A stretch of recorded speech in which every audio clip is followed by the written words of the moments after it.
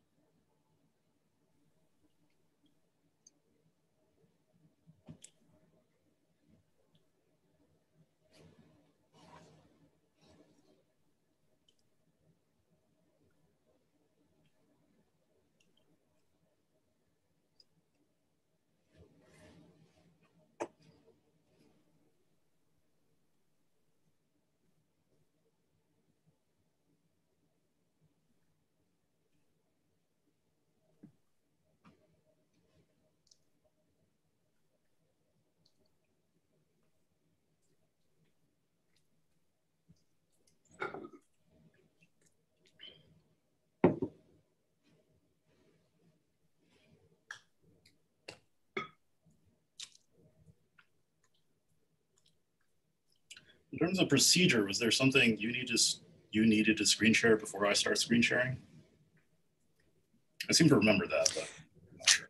Yeah, we got rid of that around maybe a month or two ago. So now we just so you can just go ahead and turn yours on, actually. Sure.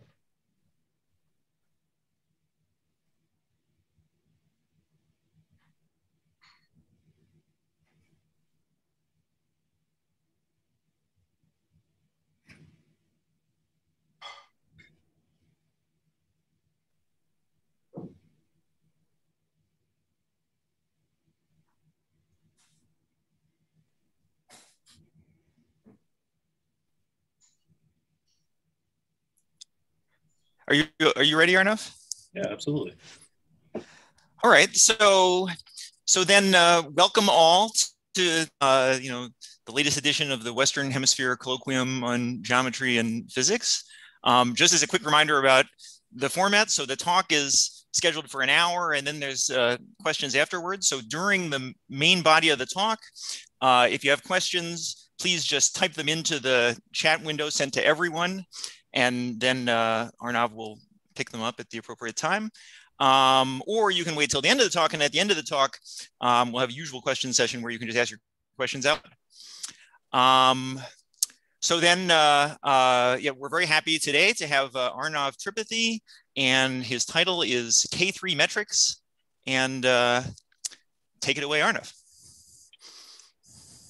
Thank you so much for the introduction, and thanks so much for the invitation. I'm very happy to be able to tell you about what Max and I are doing. So first off, this is all joint work with Max Zimet. Certainly anything original that I tell you today will be joint with Max.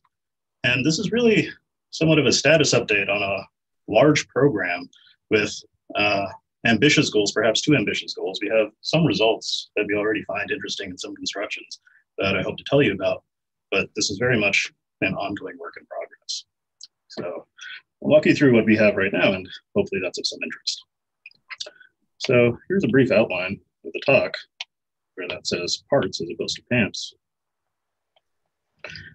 So first off, I'll give you some motivation for the questions that we're studying.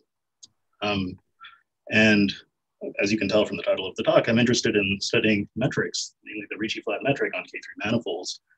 So I'll begin by reminding you briefly some ideas surrounding the Strominger-Yau-Zaslow program of mirror symmetry and giving you a Coulomb branch construction of these K3s. And the second part of the talk, I'll switch gears entirely, or rather as related by duality, this duality being some form of 3D mirror symmetry.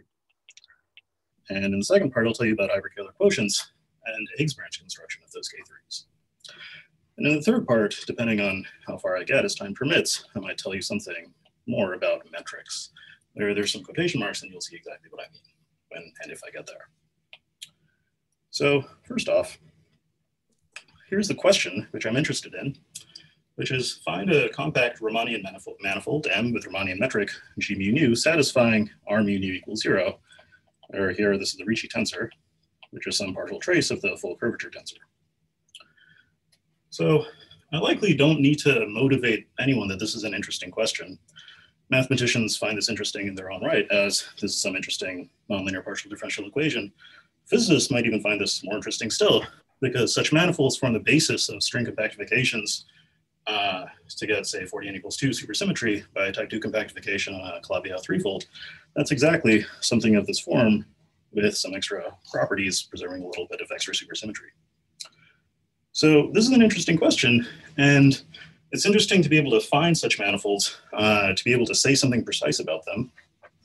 And there's something a little bit unfortunate in that if you try to just guess such a manifold by, say, suggesting that maybe it has some symmetry, some kind of killing vector, and forming some ansatz for the metric that respects that symmetry and trying to write it down, you'll soon find that you can't actually have any compact Ricci-flat manifolds with any killing vectors unless they're kind of trivial in the sense that you're just splitting off circle factors more or less. So that's difficult, and it's difficult to find these guys. And the reason really that we know any exist is the theorem of Yau that if M is Kähler and has trivial first string class, then there exists a Ricci-flat metric. And in some sense, this is the reason why we know such manifolds exist that are of interest to both physicists and mathematicians. But this theorem, of course, is not terribly explicit.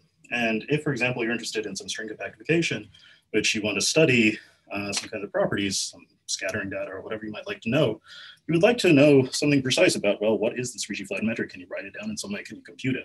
And to date, we have no examples other than the trivial one of just M a flat torus. So this question of find in some sort of explicit manner, and maybe I should say just not a torus, just to make this not trivial, has been around for quite a long time. And in fact, it's been around for so long that most people seem to think there just is no good answer. There can't be any good answer. And talks that begin with the study of we would like to know something about the metric, about a Ricci-flat metric on a compact manifold, usually take it as a given that no such expression exists and the best we can do is numerical approximation.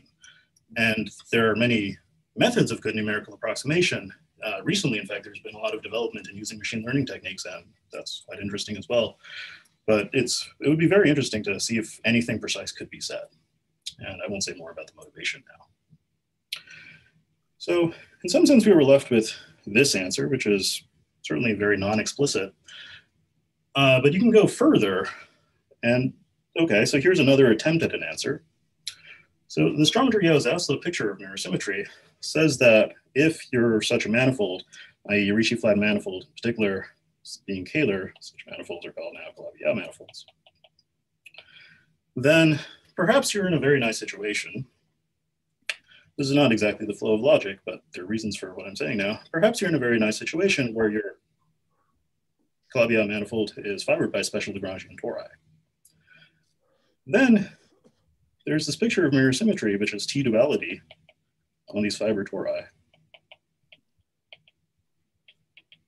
i.e. just replacing the torus vibration by the dual torus vibration. And there's a picture, so here I attempted to draw a real fourfold fibered by real two-dimensional tori over some two-dimensional base. There's some picture where if you probe this side by D0 branes, so I don't really know how to draw that, I'm not drawing the time direction here, and that's dual to some D2 brane wrapping this torus over on this side, where again, I don't really know how to draw this. Then this Calabi-Yau, whatever this mirror Calabi-Yau is, let's give them names X and X check.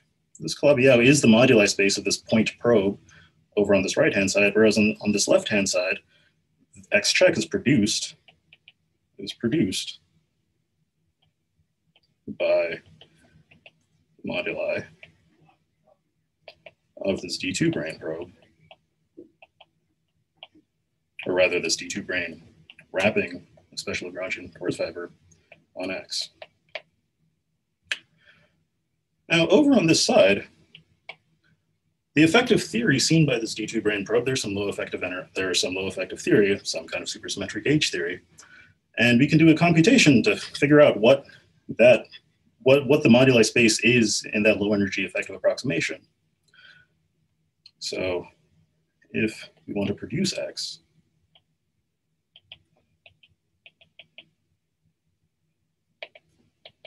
start with the answer given by some low energy effective approximation.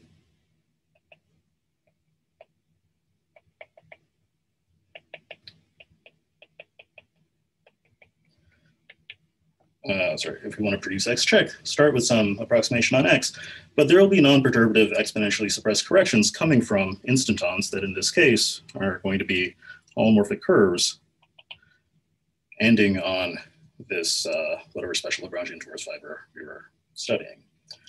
So start with this answer, but as corrected by world sheet instant, let me just say, as corrected by instantons. So I very quickly sketched the SYZ program of mirror symmetry, and most mathematicians seeing this have probably seen this in one guise or another, but in the context of producing the mirror manifold, this guy over here is a complex manifold or is an algebraic variety. That wasn't the original context in which Yau, at least, being a differential geometer, I'm not sure about Strominger or Zaslav, that wasn't the original context in which these authors might have thought about it as a differential geometer. It's true that this X check carries not just some complex structure, some algebraic structure perhaps, but in fact a full metric, a Riemannian metric, and you expect to be able to see that Riemannian metric over on this side. So over here, you expect to see some approximate metric, and this is called a semi-flat metric because it turns out to be flat in half the directions, plus some corrections to the metric.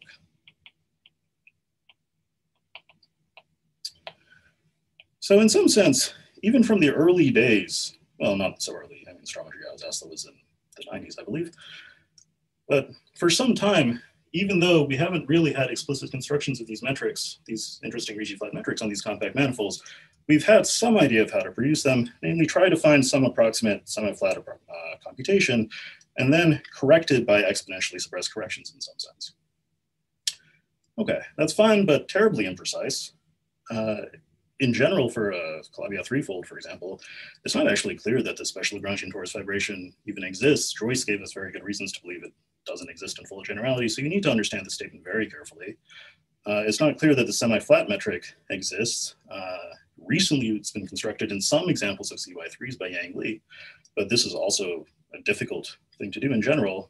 And even if one can compute instantons, where what that means perhaps is be able to count the numbers of these holomorphic curves ending on these special Lagrangian torus fibers, it's not clear what to do with those counts. Where is the formula that tells you if you have this approximate metric and these counts, here is the formula for how to produce the correct Ricci-flat metric. So in generality, this is all missing, but perhaps if we impose even further additional structure, there's room to grow. So I'm now just going to pass to that situation of further special structure and suggest why you should believe that this has a better answer in that context. Okay, no questions as of yet. So definition. I'm now going to pass to hyperkähler geometry. So for me, let me just define a hyperkähler manifold of real dimension 4n to be a Riemannian manifold, M with metric G, with holonomic group equal to this compact symplectic group SPN. A quick remark is that such a metric G is automatically going to be Ricci-flat. It's automatically going to satisfy that interesting nonlinear partial differential equation that I began the talk with. This definition that I just gave is not the usual definition of a hyperkähler manifold, just in the sense that, well, so let me perhaps give a slightly different definition, which is going to be approximately equivalent, but not exactly equivalent. It'll be true for a hyperkähler manifold as I defined it, that MG, this Riemannian manifold, is Kähler with in fact 3 different integrable almost complex structures. So I'm going to call them I, J, K. They're endomorphisms of the tangent bundle that's squared -1. That's what it means to be an almost complex structure. And they're going to have the property that inside this endomorphism algebra of the tangent bundle, the algebra that they span together with the identity morphism is in fact the quaternion algebra. In other words, they satisfy relations in addition to I squared equals J squared equals K squared equals -1, like IJ equals K, JI equals -K, and so on and so forth. A little bit more generally, if you have this structure, you can study any pure imaginary unit quaternion, zeta in S2. And what I mean by this, it sounds a little bit fancy, but it's really not terribly fancy. I simply mean any linear combination of these I, J, and K endomorphisms with norm 1. If you study any such fellow, call it zeta, then you get a corresponding complex structure, J of zeta. And in fact, you get an entire package. You get a Kähler form, a real Kähler form, omega of zeta. And in fact, all of these guys also are homomorphic symplectic and carry a homomorphic 2-0 form that's closed and non-degenerate in a certain sense. And once again, that can vary depending on this parameter zeta inside what's called the twistor sphere. So here's another quick remark.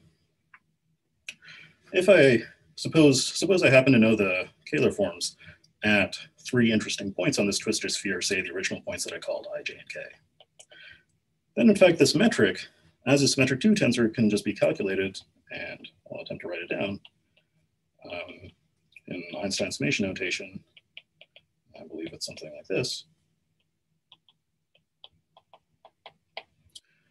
So the particular formula isn't so important, but the point I'm trying to make is that all of this structure determines each other. So when I say that I'm solving for the metric or that I care about the metric of some hyperkähler manifold, what I really mean is this entire package in some sense. So often for me, when I say I'm studying a metric,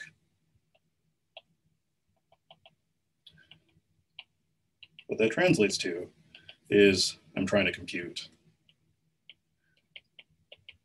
say, for example, this family of homomorphic symplectic forms as zeta varies over all of these complex structures. Okay, so that being said, I can now define the main object of interest for me, which is a K3 manifold, and I'm simply going to define it per my definition above as a hyperkähler manifold of real dimension 4. Okay, so the whole point of doing this was to say that in this setting where I have some additional structure, namely this hyperkähler, whole twistor sphere, and all of that, maybe we can go further with the SYZ picture from before. So let's just go to this SYZ picture. And now we're no longer in the case where I have some Calabi-Yau and I'm not sure if it has a special Lagrangian torus vibration or not. This kind of object, it's very easy to find K3s with special Lagrangian torus vibrations. Namely, if I start with an elliptic K3, i.e. one of these fellows that happens to be homomorphically fibered by elliptic curves by homomorphic tori. Let me just copy and paste the picture from above. Oh, it's gotten messed up a little bit. No, it's actually fine.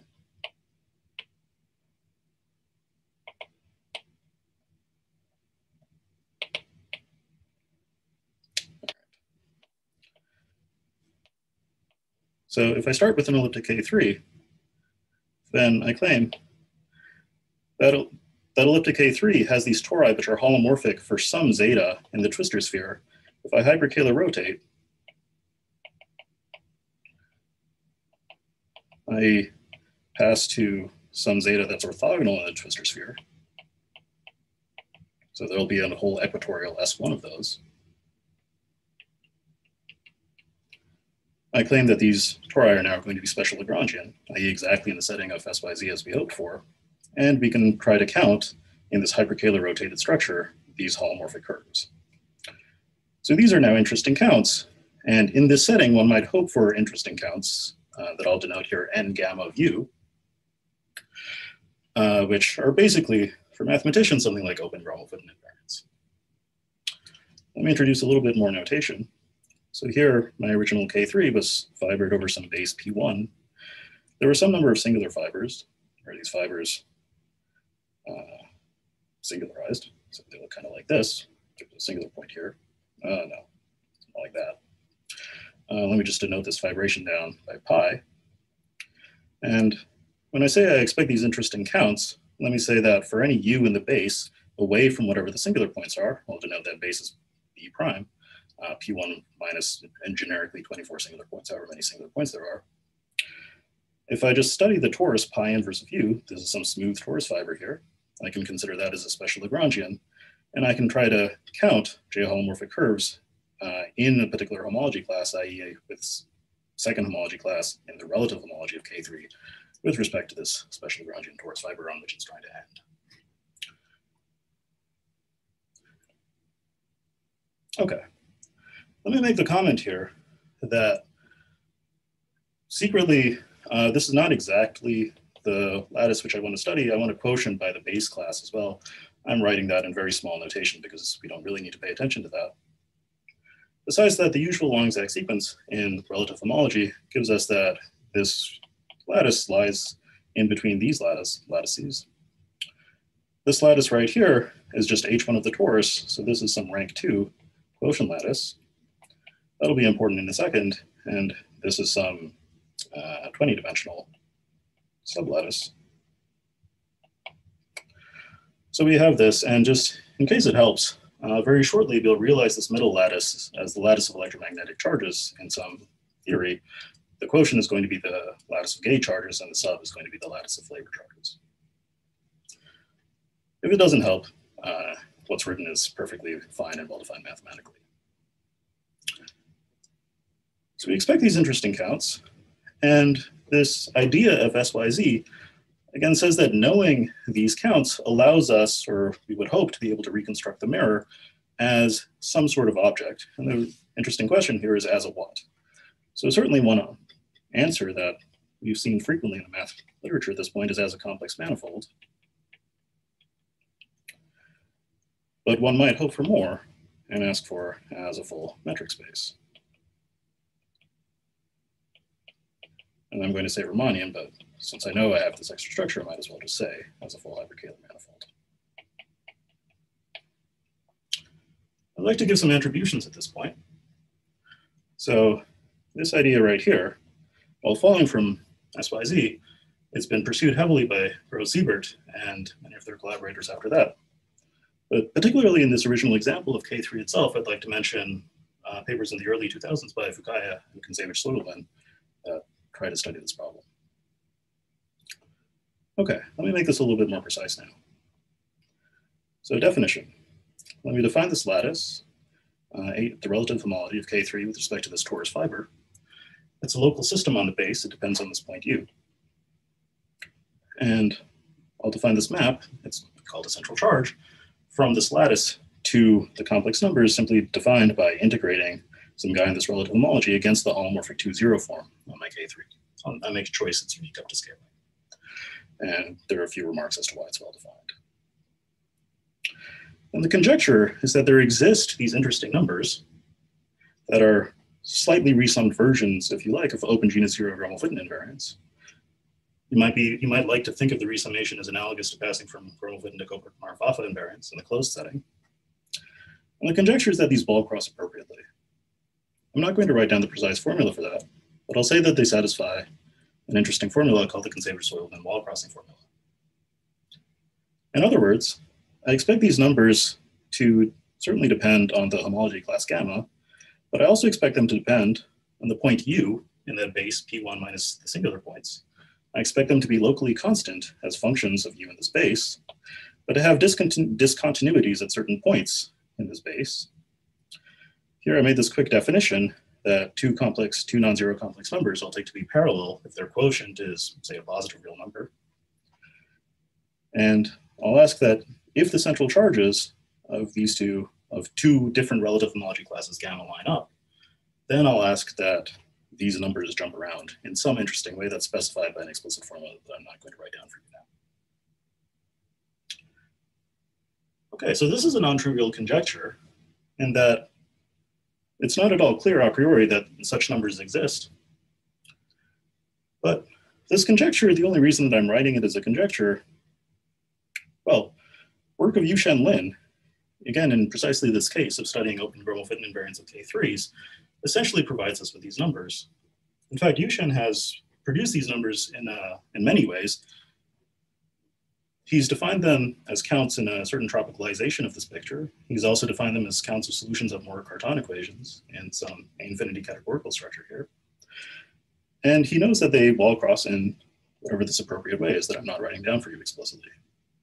The extent to which I'm writing this as a conjecture is simply because I'm not sure, and I haven't checked carefully, if the resummation that I want, it's already proven that you get integers rather than, say, rational numbers. But you'll see that this won't matter very much for what I'm about to tell you. So that being said, the hope is now to be able to reconstruct with the datum of these numbers the full structure, the full package, and you'll see already at the end of this conjecture that I'm writing this holomorphic symplectic forms. That's one ingredient of what I told you the full package is. Certainly if you know all of these guys, you can reconstruct all of the additional structure. So in the situation above, if we are provided with such numbers and gamma u that wall cross appropriately, the conjecture is that we have holomorphic functions that are denoted script x sub gamma of u that are some explicit function that I won't write down for you now, times some explicit integral. In other words, these are functions satisfying some explicit integral equation. And you'll notice that this is an implicit equation because the same function appears on both the left side and the right side. There's a bunch of stuff happening in the middle. For example, these counts that I just mentioned appear right here. This is some interesting pairing. This is in fact just this symplectic pairing on the two-dimensional quotient lattice that I told you about a second ago. This is some complicated integral a priori. The conjecture is that you have these holomorphic functions prescribed by iterating this integral equation, starting from the 0th order guess of this explicit function that I didn't tell you about. And moreover, the conjecture then is that these functions, if you take d log of one of them, wedge d log of another one of them, they actually provide for you the holomorphic symplectic forms. There's a lot that I haven't told you in this conjecture. For example, I haven't told you this explicit function, but you can perhaps already tell from the superscript, the semi-flat, that this is some explicit computation following from something previously, and indeed it can be written down in very explicit terms. These indices here are a priori also confusing. A priori, these script x of gammas were labeled by gamma in this relative homology. And implicitly, the claim that I'm making is that if these functions exist satisfying this integral equation, then the d logs thereof are only going to depend on the quotients of gamma in that rank 2 quotient lattice. So I'm simply going to take an integral basis there and wedge those two together. So I've written the attribution in a bit of an incomplete way. This conjecture was originally formulated by these three authors, Gallardo, Moore, and Knightsky, in a few papers in the late 2000s in the context of Hitchin systems. And I'm adding this attribution. This was a paper we wrote a few years ago, not so much to take credit myself, but to indicate in what sense my co-authors took the situation of K3s and also formulated it in an analogous manner. The extent to which this is a conjecture may be somewhat surprising, because it's not so much a conjecture in that here's a statement that we believe is true, but we don't yet know how to prove it. It's more a conjecture that says, if you have all this data, just do this. Here's an explicit algorithm, and this should be true. In other words, it's almost a direct method of proof. Just do it.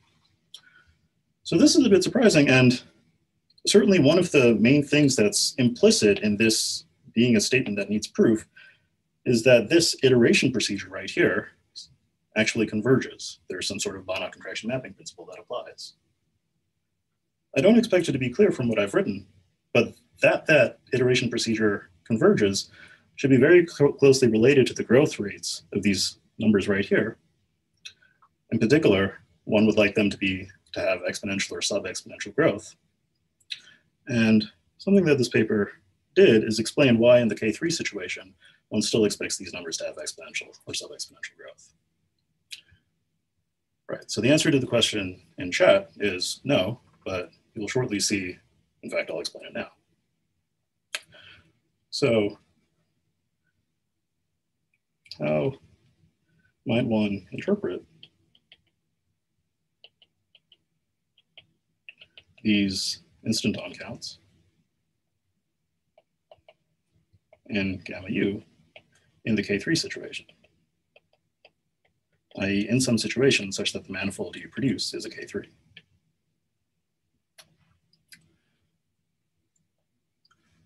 And the answer is to realize that there's some interesting theory, which is not quite a 3D n equals 4 theory, but has the same amount of supersymmetry, such that its moduli space is a K3. And one way to construct such a theory is to take a 61,0 little string. For example, the decoupling limit of a heterotic 5-brane, and compactify on down to 3 dimensions. And the claim is that a branch of the moduli space thereof is a K3 surface, in particular a compact manifold. So that's certainly interesting. As you say, typically moduli spaces in field theories are non-compact. So there's something interesting in the fact that one took some non-local theory here. I believe this observation was made in a relatively early paper by Ken and Trilligator. All right.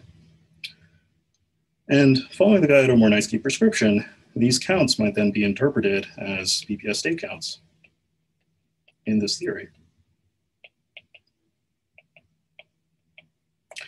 And the fact that one has exponential or sub-exponential growth follows from the physical understanding of the thermodynamics of this little string theory, as following, for example, from little string philosophy. So that's some understanding of why it's reasonable to expect this to hold in this situation, and it's an interesting question to try to actually compute these numbers. And that's the goal. That's the motivation of why one might like to compute these numbers. Namely, if you're not sufficiently motivated, let me recap. If you were able to compute these numbers and were able to exhibit that indeed they have exponential growth as physically expected, and that this Gaudio-Mornaisky prescription converges and one's able to produce these functions and therefore produce these holomorphic symplectic forms and therefore produce a metric, then you'll provide a reasonably explicit Ricci-flat metric, because it's in particular a hyperkähler metric, so therefore a Ricci-flat metric on a K3 manifold. And that's something that's been at stake for at least 40 years. So this goal is clearly somewhat of an insane goal, because I'm telling you that embedded in this problem is at least the difficulty of this problem. And this problem has been notably difficult for quite some time now. And indeed, if you just think about this problem a priori and say, well, okay, so what do I know about these n gamma views? Well, perhaps I know that they're something like open Gromov-Witten invariants, but that doesn't really help you compute them. Okay, fine. Maybe it helps you define them in some way or another. Maybe you know that they wall cross appropriately. Well, okay. Now this is at least a pure combinatorics problem that you can hand to a combinatorialist but it'll be far too difficult to work on, and at least no combinatorialist that I know and that I've spoken to is interested in working on this as a purely combinatorial problem. And the reason is because if you scroll up a little bit, I told you where the discontinuities in these numbers lie. It's at these places where these central charges line up.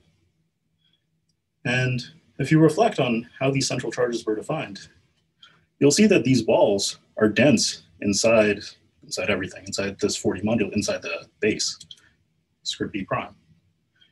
So you have a bunch of numbers that satisfy some particular jumping rules, but they're jumping densely often, infinitely often in kind of the worst possible sense. It would be very difficult for a combinatorialist to just start with some information, say some starting information that like Lefschetz thimbles exist and give you counts at certain points that are equal to 1. It would be very difficult to track that around and produce some kind of compact way to express all these numbers. So this is difficult. And in order to have a good problem, one has to believe that there's some reason for progress. And so this is the reason for caring in the first place, but why might one believe that this is tractable in any way? You could try studying a dual frame to this problem.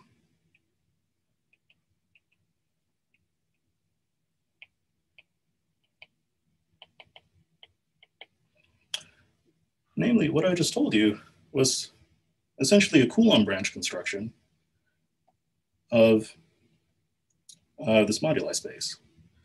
That was certainly the original setting of these authors when they studied this interesting class of 4D n equals 2 class S theories. When you do have 3D n equals 4 theories, as suggested is in the question in chat, there's an interesting operation that takes you to a different 3D n equals 4 theory. And typically what's constructed as a Coulomb branch on one side is constructed as a Higgs branch on the other side. In other words, on one side, you have hypermultiplets getting VEVs. And that side is typically easier. Let me just remind you that if you construct a moduli space as a Higgs branch, you expect that to be classically exact and not experience quantum corrections. So if this were possible, this would be much nicer. And the hope, essentially, is to apply some sort of 3D mirror symmetry. Of course, this isn't 3D mirror symmetry interpreted literally, because I don't actually have a 3D theory. I have some theory coming to me from higher dimensions that I've compactified down. But there's no real issue with talking about the same ideas as 3D mirror symmetry for, say, a 4D n equals 2 theory compactified on a circle. In fact, even in the, if you know this terminology, even in the Braufferman-Finkelberg-Nakajima construction of Coulomb branches of gauge theories, quiver gauge theories for any gauge theory, if you start with the 4D n equals 2 gauge theory and try to construct the analogous Coulomb branch in the 3D mirror symmetric version, rather than taking spec of some equivariant homology, you take spec of some equivariant K theory. For 5D compactified on T2, you take spec of some equivariant elliptic homology. And in some sense, this is the inevitable outcome of asking what happens when you keep going to 61,0. So what I'll start doing shortly is to try studying a Higgs branch formulation, i.e. some theory such that the K3 is the Higgs branch of said theory, and to study the metric from that point of view, and hopefully by the end to compare it to what's happening on this side. I don't believe it's immediately obvious that the wall should be dense. But if you have some understanding of the period domain and how this holomorphic form varies, and how these classes vary, it's not difficult to see. I'm going to pass over this for now, if that's okay.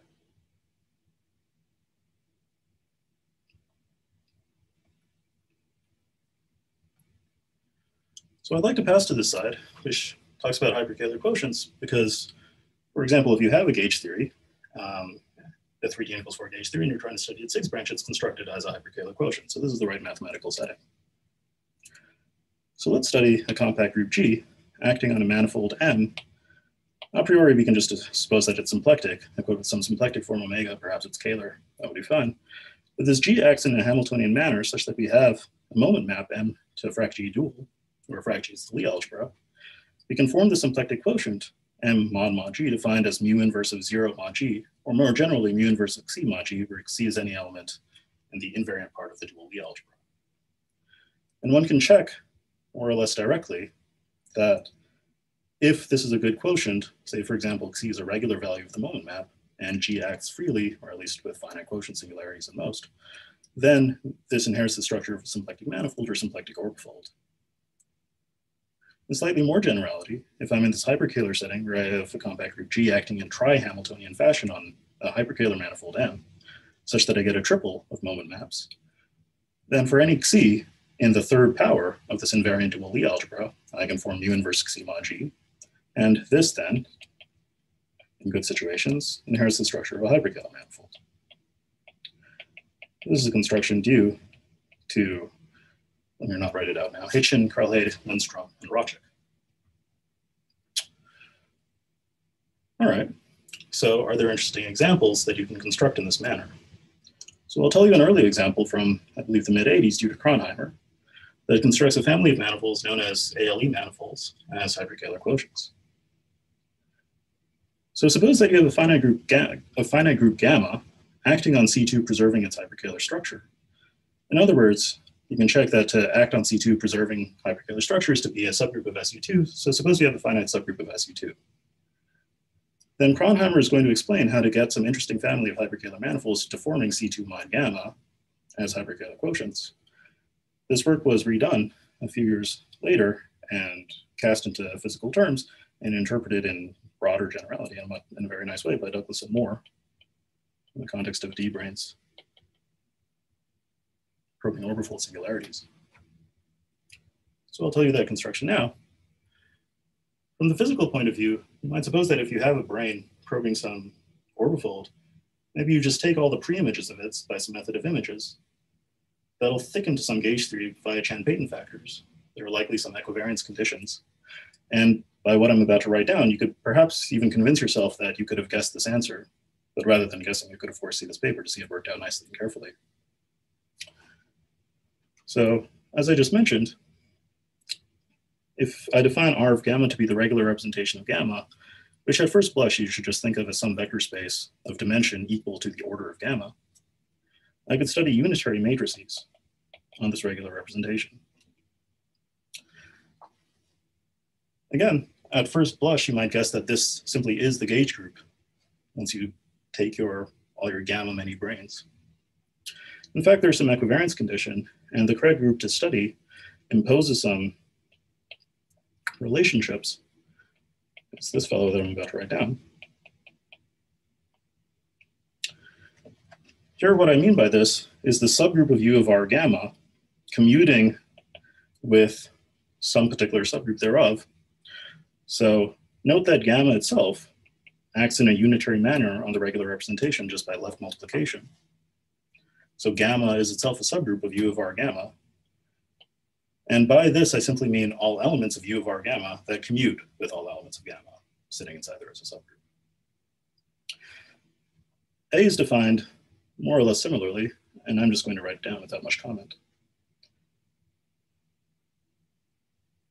So here we study the Lie algebra of unitary matrices, tensored up with C2, and gamma equivariance on this, where gamma acts by some sort of adjoint action on the unitary matrices and by the initial defining action on C2.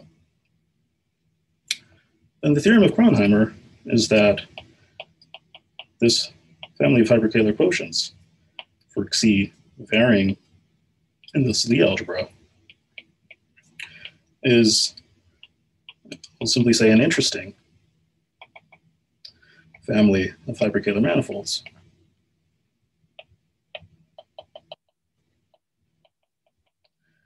Deforming when Xi is equal to 0,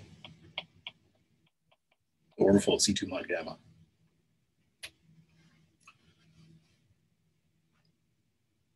From a physical point of view, this is likely a story you'll already know if you care about the subject, namely these D2s, or a single D2 probing this orbifold singularity gives you a 3D n equals 4 gauge theory.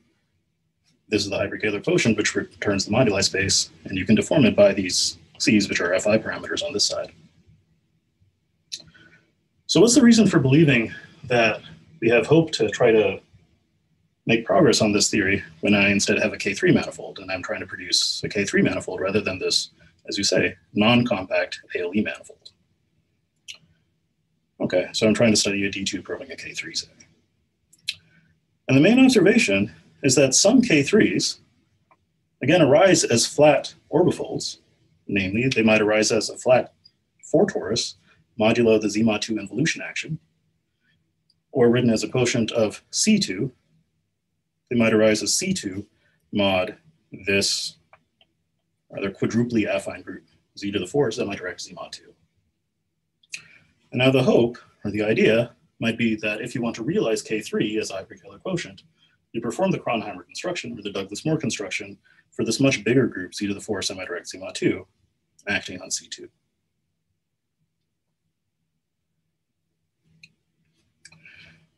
So this is fine, and you could formally proceed by studying the regular representation, which will be something like infinite, or the regular representation is certainly going to be an infinite dimensional vector space. You could study unitary representations on that, which will be infinite by infinite matrices in kind of a very infinite way. You could try to formally study the subgroup. You could similarly formally try to define A. And this does make sense, but it's much more geometrically meaningful to try to work in a different frame. So it's easier both psychologically and mathematically to work in a T-dual frame.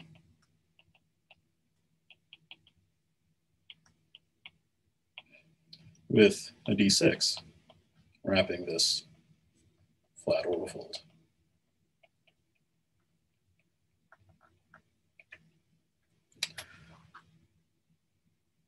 Mathematically, this is some form of Fourier duality.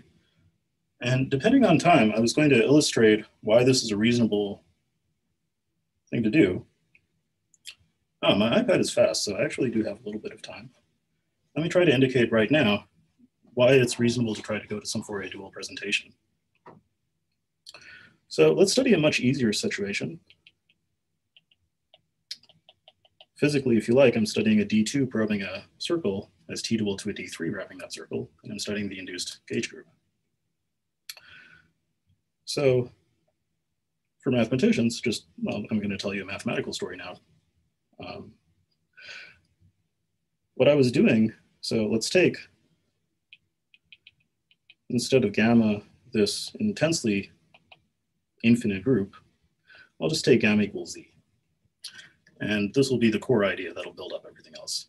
And let's study G, or let's attempt to study G, which is supposed to be the centralizer, or the matrices that commute with gamma inside unitary matrices on its regular representation. Okay, well, unitary matrices on the regular representation of gamma, just at some informal level, the regular representation of gamma is just some vector space with a basis indexed by Z. So matrices thereon are some kind of unitary matrices that are infinite by infinite. So I don't really know how to write this, but I've got entries Aij, where I and j are both just integers. So, okay, that's what a matrix is. And then there are a couple of conditions, namely that they need to commute with this fellow. So, okay, let me start writing some elements. So suppose I've got A00 here. I guess this guy would be A11, A -1, -1. And then I'm always a bit bad at figuring out which index increases. I think this is A10, and this is A -10. And I think this is A01, and this is A21, and so on and so forth. So I have all of these entries. You can check that the condition to commute with gamma, or equivalently just to commute with the action of 1 in Z, is that Aij is equal to ai+1, j+1. Just multiplying this. The element 1 inside Z interpreted as an infinite by infinite matrix is essentially the matrix with all ones on a subdiagonal, or perhaps a superdiagonal, I'm not sure. So formally performing the commutation, you find this. So in other words, I'm studying matrices that satisfy this condition. In other words, this column just is the same as this column, but just shifted down by 1. Good. And if you try to ask yourself, what is the datum of such a matrix now? Well, it's equivalent to just studying one column. In other words, just a column of numbers complex numbers. So, okay, what is the datum of an integrally labeled list of complex numbers? I might more provocatively write it as little L2 of Z. Well, that's the same as maps from, L2 maps in this case, from the circle to the complex numbers. And I haven't yet imposed the unitarity condition, but I claim that if you do impose the unitarity condition and see what you get, you find that you naturally get maps from S1 to the unit circle inside here. If you were a physicist, you probably expected this answer some time ago, because that is the natural gauge group of a D3 grain wrapping a circle. Okay. But it's very pretty to see these infinite by infinite matrices, where by this I simply mean this subgroup that I've written down here. It is exactly the same as this guy.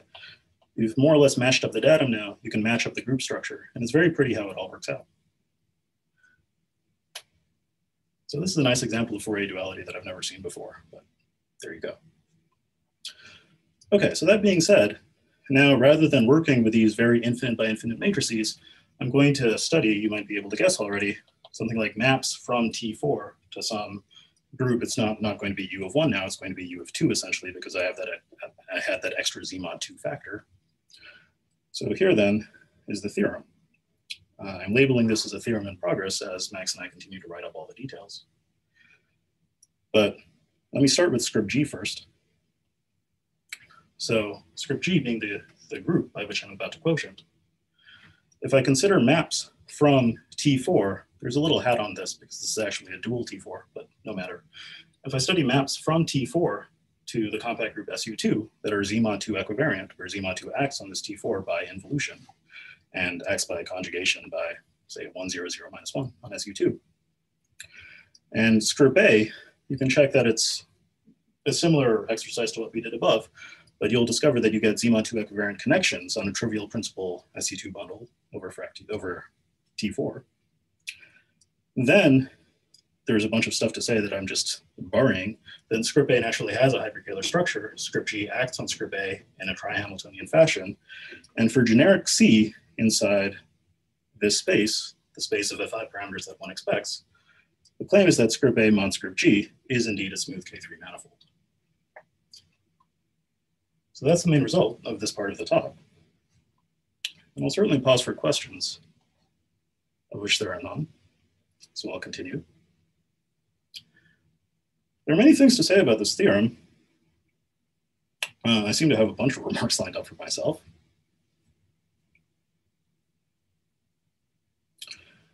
So, okay, let me make some of these remarks now. First of all, this certainly realizes K3 manifolds as hyperkähler quotients of some big group G acting on some big space A. And this space A is just some infinite dimensional vector space.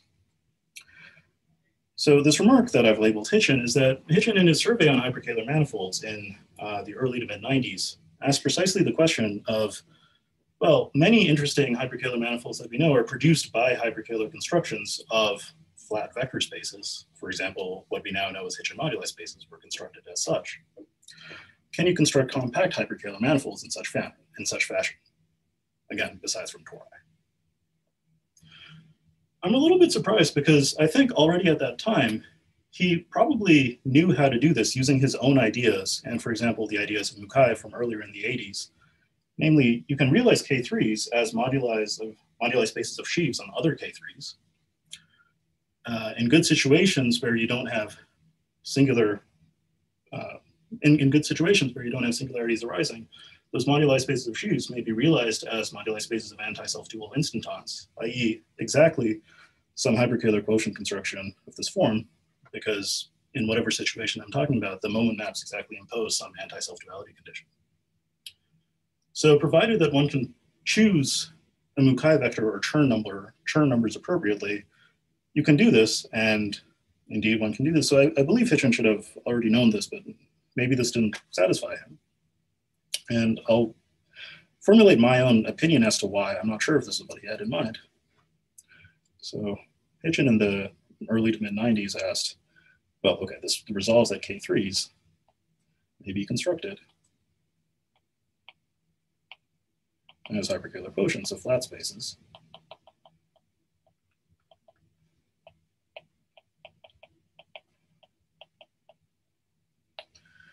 To make a few comments about this, this theorem immediately shows that the K3s that are produced in such fashion do have Ricci-flat metrics, because in particular, they've been produced as hyperkähler quotients. All of the package, their holomorphic symplectic form, their Kähler form, that's all there, and you can just write down in some sense.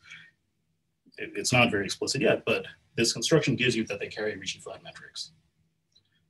So in that sense, we perhaps finally have a construction independent of Yau's theorem that yes, we do in fact have non-trivial, non-toroidal, compact Calabi-Yau manifolds, compact Ricci-flat manifolds, which are suitable for the purpose, for example, of string compactifications.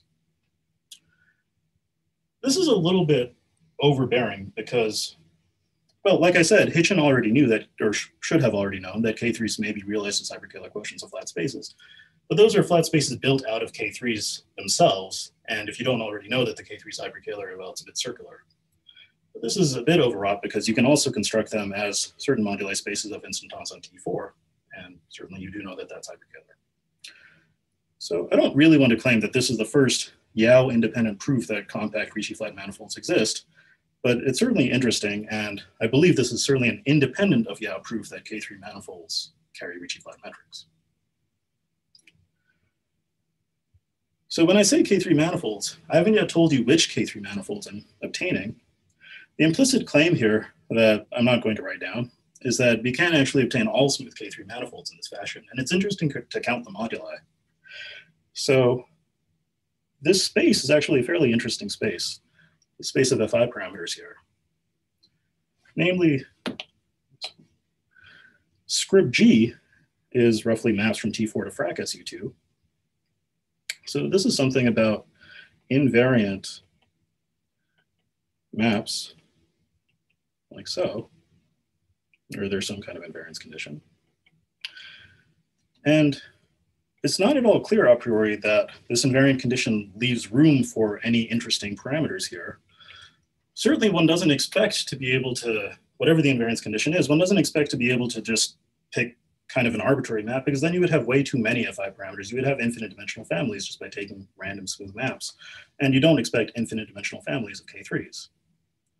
So this invariance condition must do a lot of work, and interpreted naively, it really seems that you're left with no interesting maps whatsoever. And there's something very interesting here in the fact that we actually need this dual. So maps, whatever they are some sort of functions. This dual turns us more into distributions from, again, equivariant distributions from T4 to frac SU2. And now there's room for interesting distributions, i.e. they're exactly delta distributions, delta distribution supported at the 16 fixed points of Zimet2 acting on T4. So that's what these guys are. This space is 16 real dimensional, which provides for, when you multiply by 3, 48 real degrees of freedom. Together with the degrees of freedom of the T4, you can check that you get 57 degrees of freedom for the K3, which is the correct dimension of its moduli space. And in fact, there's a little remark here that I'm not going to expand on more, that you can also add B field and get the full 0420 moduli space. There's a remark here that maybe I'll say briefly, but there's nothing particularly special about the orbifold T4 mod Z2. That's one example of a limit in K3 moduli space that is a flat orbifold, but there are in fact 10 such, and they all give you interesting quotient constructions. While this talk was motivated by caring most about the compact case, there are non-compact cases to which this applies as well. For example, C times T2 mod, Zmod 3 or Zmod 4 or Zmod 6. Those give you, when you turn on the Fi parameter deformations, moduli spaces associated to Minahan and Mashansky field theories. And those are interesting to study as well. Shortly, we hope and expect to be able to extend this to other compact examples, such as Hill-Bend K3. Finally, this last remark is that phrased in this language where I'm studying connections on a bundle on a 4 manifold, and I'm studying a gauge group of maps from that 4 manifold to the structure group for that bundle, This should remind you very much of the work of Donaldson in the 90s, where, as I alluded to before, the moment maps are essentially just taking a connection A to its curvature. In this case, since we have 3 moment maps, it in fact takes a connection A to the self-dual part of its curvature. There are 3 self-dual directions in the second cohomology. So the moment map equations are essentially trying to just solve the equations, finding connections whose self-dual curvature is 0, and then, of course, quotienting by some gauge group. So this very much feels like the sort of moduli spaces of instantons. Maybe the only thing that I'll add immediately is some kind of equivariant instantons, because you have Zima 2 playing in the game the whole time through. Moduli spaces of equivariant instantons on this T4. And it looks like this is the sort of map, the sort of moduli space that one's trying to study. We are constructing K3s as moduli spaces of equivariant instantons on this hat T4. And to a large extent, this theorem, the mathematical work that we need to do in proving this theorem, parallels the mathematical work that Donaldson had to do in applying, for example, implicit function theorems for maps of Banach spaces to cut out manifolds, applying index theory to compute the dimension of said manifold, and so on and so forth. But of course, we're not actually studying self-dual curvature equal to 0. There's a deformation on the right-hand side induced by this Fi parameter to take us away from the flat T4 mod Z2 limit. And really, we're trying to study connections whose self-dual part of the curvature is equal to some prescribed linear combination of delta distributions supported at the fixed points. So I need some deformed equivariant instantons here.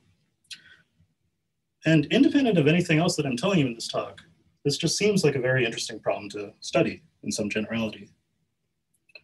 Namely, spaces of connections whose curvatures or whose self-dual curvatures are not 0, but are supported as some delta functions. The final thing that I'd like to say is that if you try to solve this equation, self-dual part of connection equal to some delta function, you can try to find explicit solutions. And I've written this as a theorem, and the proof is essentially one line. Because whatever this operation is in terms of the connection, it's some nonlinear partial differential equation. The linearization of it, the linear part of it, is an elliptic operator. So you can find an elliptic Green's function for that elliptic operator if you want to solve this equation, and simply keep applying it to this right-hand side. Because there's some nonlinearity, after you apply the Green's function, you won't have actually solved the equation, but there'll be some correction term. You apply the Green's function again, and you iteratively try to keep applying it. And this is a usual strategy for trying to solve nonlinear elliptic partial differential equations. If you do this, and if you could do this and produce an entire series that converged in some sense, then you would have solved the moment map equation. And in fact, up here, in this hyperkähler quotient construction, we know the entire package of hyperkähler information on this flat vector space, the holomorphic symplectic forms, for example. If we know exactly how to cut out the solutions of the moment maps equations inside there, then we can explicitly restrict and watch those restrictions descend to the quotient by this gauge group. And that would give us explicit holomorphic symplectic forms on the quotient, which I'm telling you is a K3 manifold. In other words, if I could explicitly solve these moment map equations, I would be able to produce for you the holomorphic symplectic forms and therefore the metric on K3 manifolds. So somewhat surprisingly, by studying this 3D mirror symmetric Higgs branch construction point of view, we independently found our way to a construction, to a potential construction of Ricci-flat metrics on K3 manifolds. As of now, we can only formally do this and try to produce higher and higher order solutions in powers of C. And I won't tell you exactly now, but if someone asks me in the question period, I will. But the hope is independently to try to study this series and try to study if we can show some finite radius of conversions in C, because then we will independently, on this side, have produced some Ricci-flat metric. But to finish the talk and to tie the two parts of the talk together, the Coulomb branch construction from part 1 and the Higgs branch construction from part 2, even if we only have a formal series construction, that's sufficient to construct a formal expansion for the metric as formally deformed away from the flat overflow point. and then returning to the Coulomb construction to try to read off these numbers, if one accepts these conjectures. Namely, even a formal expression for this instant deformation parameter away from a simple point, like a flat orbifold point, would certainly be enough to read off the string of integers. And that's also something that we've done to first order in the deformation parameter and obtained good matching with what we expect. And we hope to be able to do this to higher order soon. So that's my talk, and those are two potential approaches to the Ricci-flat metric on a K3 manifold. Thank you for your attention. All right, thanks, Arnav. Let's thank the speaker.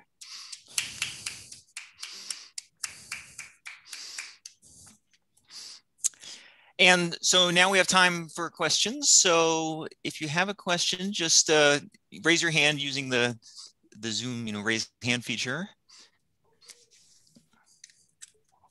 Yeah, Ben, what's up? Oh, great. Oh, can you not unmute yourself? There we go. Now I can unmute myself. Yeah, great talk. Thanks. I have maybe a couple of questions, but I'll ask one, which is this strategy in part 2 of the talk, where you realize this 3D theory that's been reduced from 6D as a Higgs branch. Can you also do that with the original Gayoto-Morenitsky examples and produce those spaces? Like, I'm just thinking of like the Ugurev office space is like the simplest example. That's the one I always like to keep in my head. Can I do that there, which is like much easier than your K3 thing to produce a hyperkähler quotient of that space? So the answer is we know how to do this hyperkähler quotient construction whenever we start with some point in the moduli space of our hyperkähler manifold is a flat orbifold. Sorry, say that again. It's a what? I'm able to do this whenever I have some point in the moduli space which is a flat orbifold. So for example, for let's stay in real dimension 4 for the moment. There are several interesting examples of ALG and ALG star manifolds. Let me stay with ALG, which we expect to be produced by 4D equals 2, or they're classified now actually. So those correspond to interesting 4D equals 2 superconformal field theories, namely SU2 and F equals 4. There are 3 Argyris-Douglas theories and 3 Minahan-Nemeshansky theories. The SU2 and F equals 4 theory and the 3 Minahan-Nemeshansky theories have these flat orbifold points. And so we expect to be able to say something about them. The Argyris-Douglas theories do not. And so unless we do some trickery like embedding them in some way, there's not a direct hyperkähler quotient construction. So I can't tell you much about their VPS state counts, although I don't really need to. Those aren't certain. But you said at some point that this 3D, like from 3D mirror symmetry, you expect that these theories do have some kind of 3D mirror partners, which, yes. But sure. Those are not necessarily hyperkähler quotients, those mirror partners. So the answer is there's surely, I mean, you could just think, okay, what is a D2 brane probing whatever this hyperkähler manifold is? And that's fine.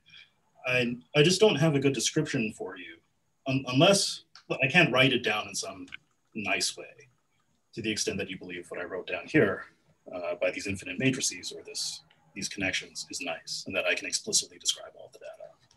It just is something which I'm not really sure what it is. Okay, great, thanks. Sure.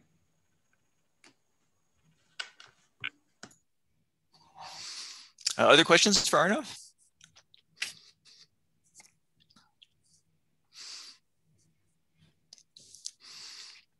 What's up? Go ahead. Another. Sorry, I had to raise my hand again to unmute myself. Since no one else is asking, I'll just ask my second question, which is, you said this thing that I'm supposed to, so I've seen several talks about this. I've never managed to know what little string theory is. And I know what the BFN construction is. And you said, you made a remark like, oh yeah, if you do the Braverman-Finkelberg-Nakajima construction, you know, in 3D, 4D, 5D, you take cohomology, K-theory or elliptic cohomology of this space. And this 6D theory is supposed to be some 6D analog of that construction. Is there a way to explain that slightly more mathematically or somehow justify that to me? Not that I'm willing to speculate on while I'm recorded. Okay, that's fair. I think there's something interesting to pursue there, which, what the hell? Maybe I'll speculate a little bit, which might point to a construction of some moduli space of K3s, I'm not sure exactly which one, over the integers naturally, because something that I find interesting about the BFN construction is it naturally gives you spec of some homology which exists over the integers. If you interpret it correctly, I think it might even give you some kind of refinement to the sphere spectrum. So I certainly find this provocative to think about, but I have much more somehow down to earth problems to think about before speculating about that in much detail. Cool, thanks. So I also have a question. So you mentioned that, in the early part of the talk that because of some arguments about thermodynamics of little string theory, you believe that the growth of the BPS counts in this K3 theory are kind of under control. Have you tried to study them like directly using like string networks or something like that? For the most part, no. Just because string networks, I feel, would get out of control pretty quickly. Have you studied, well, okay, so there are two things that you could do. You could start with some relatively under control gauge charge and try to increase the multiplicity. That's the sort of thing that seems to lend itself well to constructions, as you know. That doesn't really work that well, even in our case, because I don't think there's really a very relatively simple gauge charge, because everybody winds around itself and starts hitting itself almost immediately. I'll confess that I haven't really thought about spectral networks as much. We've mostly studied this in a string web's point of view.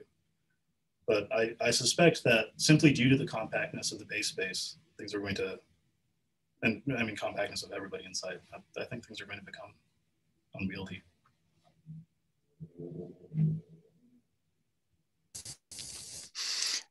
Got it. And also, since you mentioned that there's this case that's kind of intermediate between the four-dimensional theories that are the simplest ones to think about and the K3, which is in some sense the hardest one. So in between there is the five-dimensional gauge theories. Have you thought about that? So similarly, we can perform a construction for the family of hyperkähler manifolds that deform. It's a ALH family that deforms. Let me just get everything correctly. C star times T2 mod Z2, I suppose. So that's an interesting ALH manifold, and we have a hyperkähler quotient construction of that. And we could try to study its BPS state counts. I just don't have anything particularly immediate to say, because even in the K3 case, I don't have anything too immediate to say about the BPS state counts other than the first order construction that we've done. Honestly, most of our effort right now is in trying to soak the details of this theorem and then maybe directly study convergence here.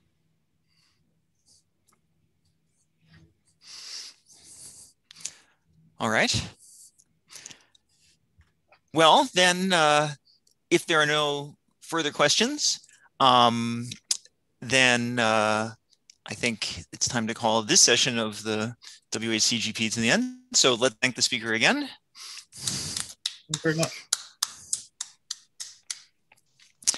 And so I'll invite you all back here in 2 weeks' time, April 19th, and our next talk will be from Cody Long and